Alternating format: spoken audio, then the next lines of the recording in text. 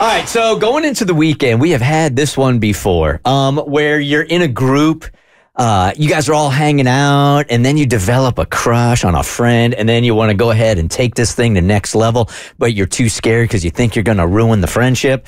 And that's what's going on in her life, and Mo's got the email. Hey, Bert Show fam. First of all, I completely and wholeheartedly love the show and every single one of you, but especially the girls, Cassie, Abby, Kristen, Katie, etc. Thanks. And I need help from everyone, please.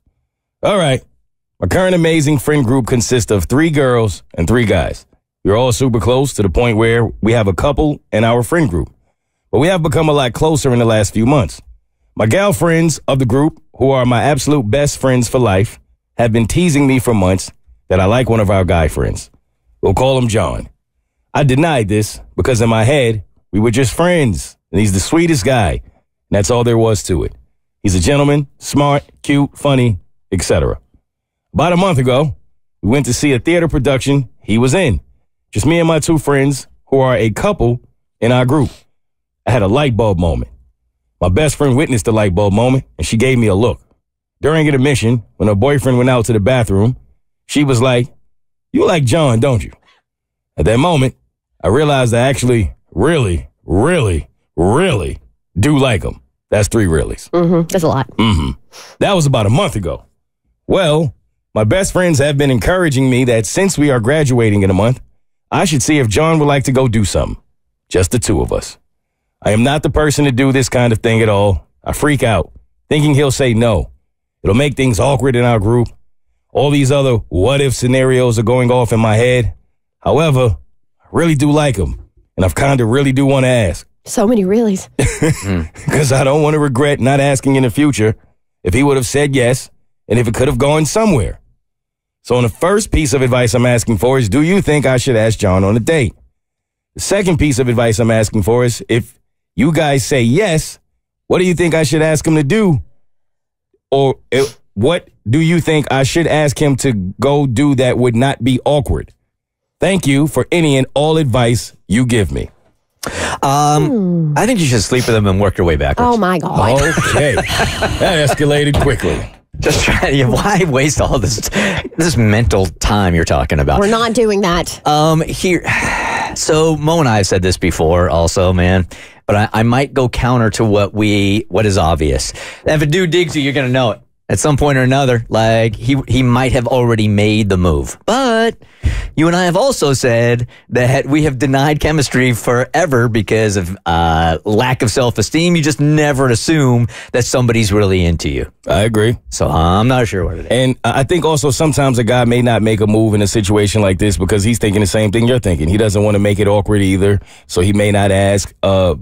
But I feel like that was a lot of reallys. Yeah. You really, really, really like him, you got to shoot your shot. Well, no, and I feel the hesitation. So, and I agree with the guys. If a guy likes you, he'll make it happen. Like, he'll say something. However, in this instance, because it's a friend group and you're wanting to preserve the friend group and you don't want to make things awkward, maybe you would sit on those feelings and you wouldn't be proactive about it.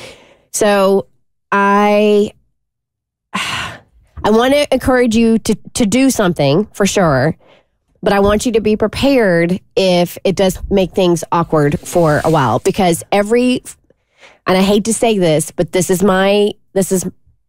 what's happened to me. Every guy friend I had that tried to make a move, we ended up eventually that friendship never lasted. Mm-hmm. They just weren't good at the manipulation. So I will tell you this, to be totally honest with you, man, I was the wait in the weeds guy for a while. When I was younger, here I am with the reality of what I look like. But knowing that if I could just befriend somebody, that she might go like, okay, now I see the attraction, right? So a lot of times I faked being the friends, just hoping and waiting for that opportunity to come along. So you just never really know. In looking back at it, I just wish I would have shot my shot. Yeah, I'm the kind of person that this would bother me, to have to try to suppress these feelings knowing that I have them. I mean, I do agree that if you do shoot your shot, you have to prepare for the fact that the friendship may never be the same again.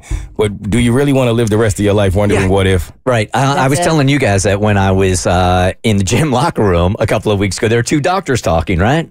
I told you guys about this. Well, and they were both sharing what people on their deathbed universally regret about their lives, and that is not shooting their shot, living with regret. That's the number one thing, and they couldn't even name what was number two. So I think that's the worst place to be. And I feel like you can do it casually. Like, I don't think she has to make it super awkward and like, let's go on a date. You could just kind of casually bring up one day, like, let's go do something. Let's go celebrate and just kind of feel his energy out and go and let it kind of play out from there. Seize the day. There you go. Or seize the D. Whatever. The Bert Show.